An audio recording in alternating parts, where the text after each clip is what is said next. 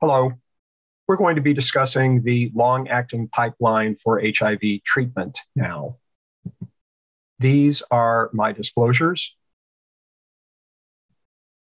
I'm going to review these formulations based on their route of delivery. And so the first route of delivery we're going to talk about are subcutaneous long-acting antiretrovirals. And there is one of these, the HIV capsid inhibitor lenacapavir. It has a unique mechanism of action and blocks the assembly of HIV at more than one point. It also has a unique resistance profile and no overlapping resistance with other antiretroviral drug classes. The drug is given subcutaneously and has an exceedingly slow elimination by that route. Originally, the drug required a 3-dose oral load-in, but recently data presented at the International AIDS Society meeting in Montreal in July of 2022 showed that a simplified loading regimen involving only 2 oral doses given at day 1 and day 2, with the initial subcutaneous injection given on day 1, produced drug concentrations that were overlapping and nearly identical to those produced by the older, more complicated oral loading regimen. And that's shown in this figure. Now, lenacapavir was recently approved in by the European Medicines Agency, the EMA, for treatment of heavily treatment-experienced patients who had multi-class drug resistance. And the drug is pending approval in the United States. And that approval was based on this study, the Capella study that was published in the New England Journal of Medicine earlier this year, showing that lenacapavir during a monotherapy run-in period, not monotherapy, but when added to an optimized background regimen, significantly lowered viral load in heavily treatment experienced as compared to those randomized to receive placebo. In addition, the RNA changes at 26 weeks were indistinguishable between these two groups, as shown in part B of this figure. And then finally, T-cell responses were quite robust with the lenacapavir-based regimen. Now, although lenacapavir has a very long half-life, no overlapping resistance with other drug classes, and is exceedingly well tolerated, it can produce drug resistance. And these are data that were also presented at the IAS meeting this past July, looking at resistance emerging in individuals who were treatment naive, who were treated with lenacapavir. It's important to note that there was no observed baseline resistance in either of the large phase 3 studies of this drug. So that's good news. However, resistance can emerge, particularly in individuals who, in this case, were not adherent to their daily oral regimen. Now, the other good news about lenacapavir resistance is that lenacapavir-resistant mutants have substantially reduced replication capacity and therefore reduced fitness. And so when lenacapavir is discontinued, the wild-type virus returns in the patient rather quickly, and these patients can be suppressed with other drugs. Lenacapavir injections are very well tolerated, and that's shown in this figure that was presented at IAS this past summer.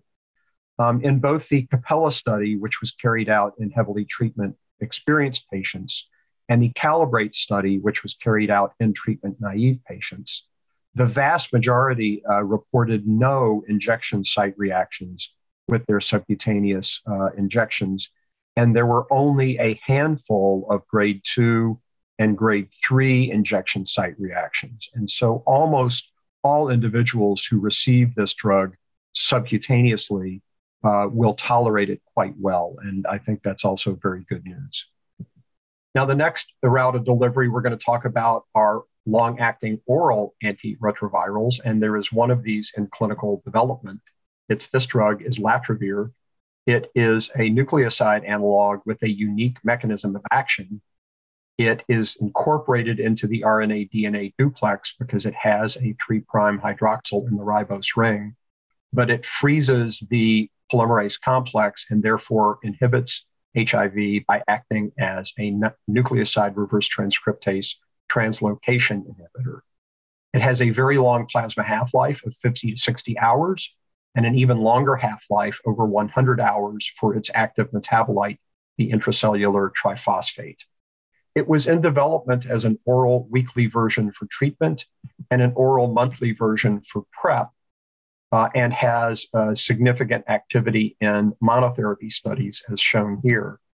But in November of 2021, last year, Merck announced that they had discovered unexpected decreases in lymphocyte counts and CD4 counts in clinical trials with this drug.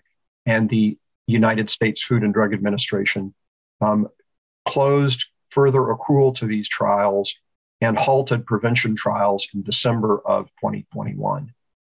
Now, the good news is Merck reported at EACTS in Glasgow recently that the decreases in total lymphocyte counts and CD4 counts were dose-dependent.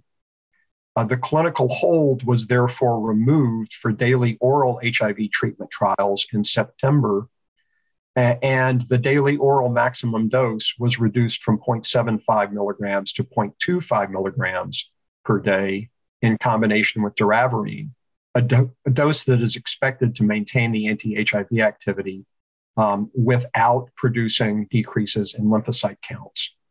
In addition, weekly oral HIV treatment trials of islatravir in combination with the oral formulation of the drug we just talked about, the HIV capsid inhibitor lenacapavir, are in development and are expected to open soon. Oral islatravir prevention trials remain on clinical hold, and the Q monthly oral islatravir 60 or 120 milligrams once a month is unlikely to progress further in clinical development. In addition to islatravir, this drug, MK-8507, was being developed with islatravir as a once-weekly oral version. This is a non-nucleoside reverse transcriptase inhibitor that has a very long plasma half-life of about 70 hours and is also a very potent drug, as shown in this figure.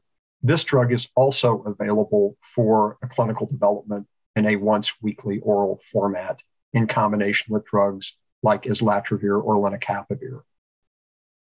Now we're going to move to implantable antiretrovirals, and there are one group of implants in clinical development currently, and those are the subcutaneous implants of tenofovir alafenamide. One of these candidate implants is shown in this figure. This particular implant has an inert inert silicon scaffold with delivery channels and a polyvinyl alcohol membrane and a pure core of tenofovir alafenamide. Now, when inserted subcutaneously in dogs, this implant delivers tenofovir alafenamide very slowly and for a very long period of time.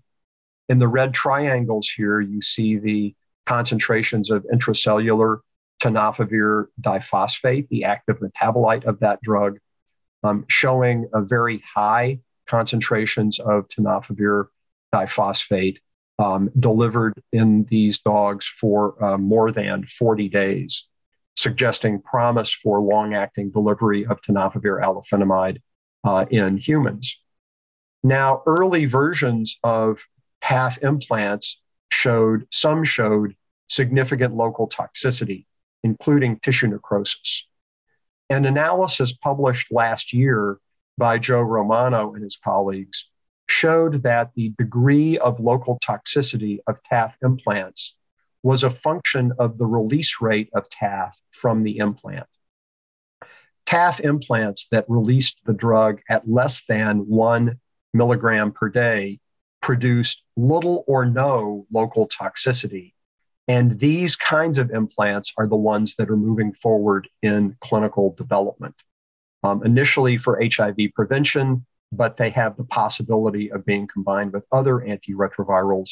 And they have the added advantage that they will also have activity against hepatitis B virus, which is not true for any of the other long-acting antiretrovirals in current clinical development.